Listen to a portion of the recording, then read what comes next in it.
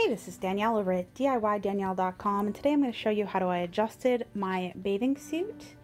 I wanted to make this swimsuit work a little bit better for me. I've been wearing it for working out and it doesn't work very well for aerobics classes in the water.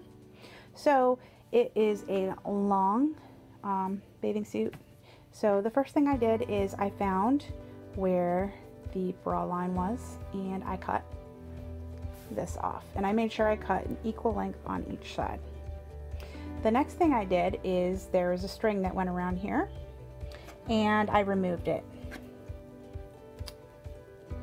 So I'm going to put this to the side. Now the next thing I did is I wanted to make a band, and I want the band to fit tightly around my under bust area to hold this on. Now I cut a strip of fabric that was 28 inches long, faced it right sides together, and stitch here.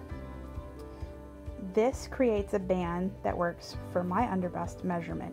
Now you may want to you're probably gonna have to figure that out for yourself. I think my underbust was 26 inches and the width of this fabric is 6.5 inches, by the way. So what I'm going to do is I'm going to face this time wrong sides together to make my band. And once I do that, I need to face it right sides together with this and sew it on. Let me show you what that looks like pinned. Okay, the first thing you want to do is you want to mark your 25% marks. I guess you're gonna have 4 places you mark on here. Each edge, and I already know this, I don't have to mark this because it's got the seam. The halfway point for each side, and then this side. The next thing I'm going to do is do the same thing on the top part of my swimsuit.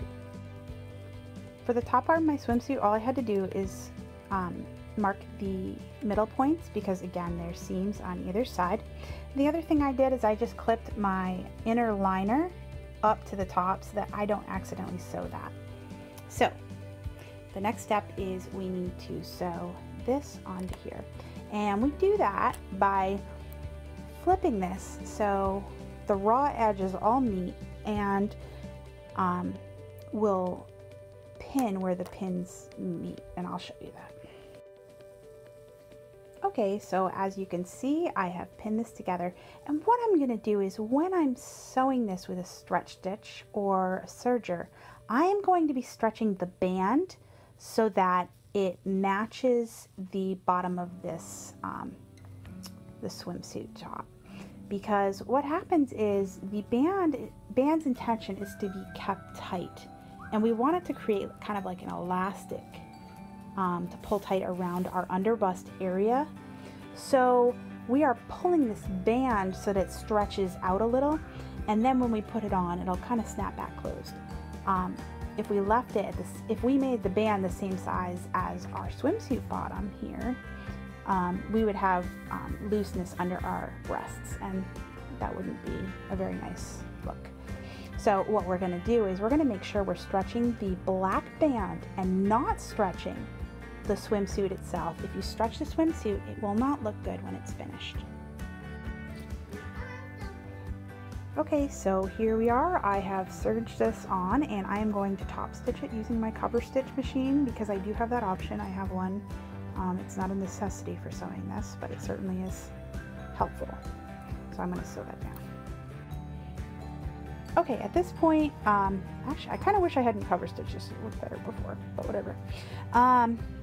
At this point, I need to add some straps here, but I'm going to make sure this all fits first.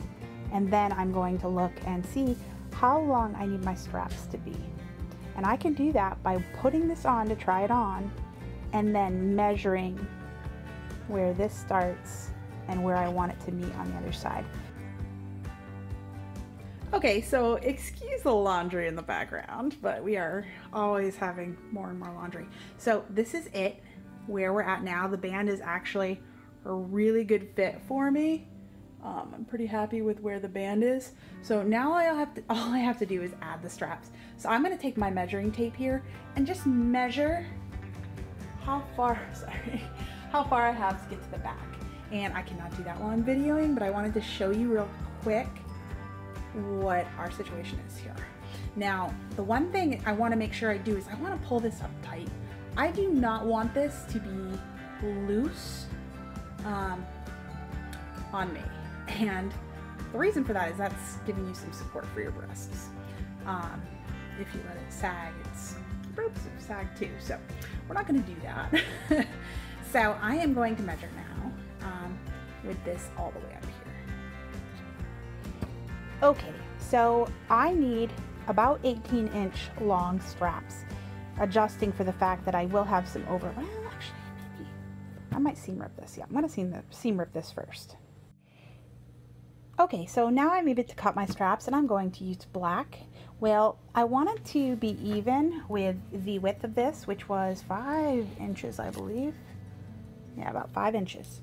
So what I'm doing is I'm making it about 6 inches here across, because I have to account for the fact that I'm going to make this double-sided. So I'm going to cut 2 pieces of this for 1 strap. And then I made it 18 inches, which was the length I needed. And I may taper this in a little more. I'm trying to decide.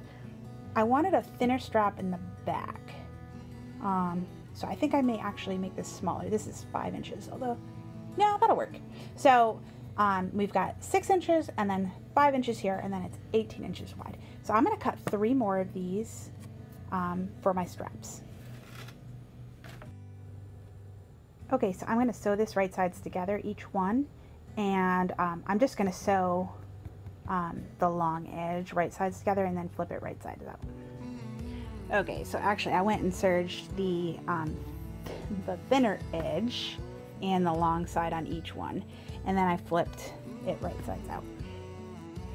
Okay, so as you can see, we are matching up the raw ends of this tube we made, the strap, with the area that our stitching was that we seam ripped. And the reason we want to do that is because this stitching kind of ruined the swim fabric, so we don't want to show that.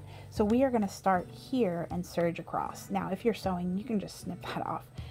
Same thing with serging, but my serger will take care of it as we're going.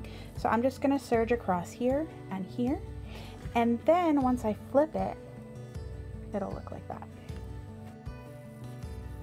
Okay, so here it is sewn on. Again, I sewed it right sides together, and then I actually top stitched it using a zigzag stitch. Again, you want to use something that's a zigzag because that's a stretch stitch for anything that you're using stretchy fabric for. Although in this case, I don't know if you're really getting any stretch across this, but better safe than sorry. Anyways.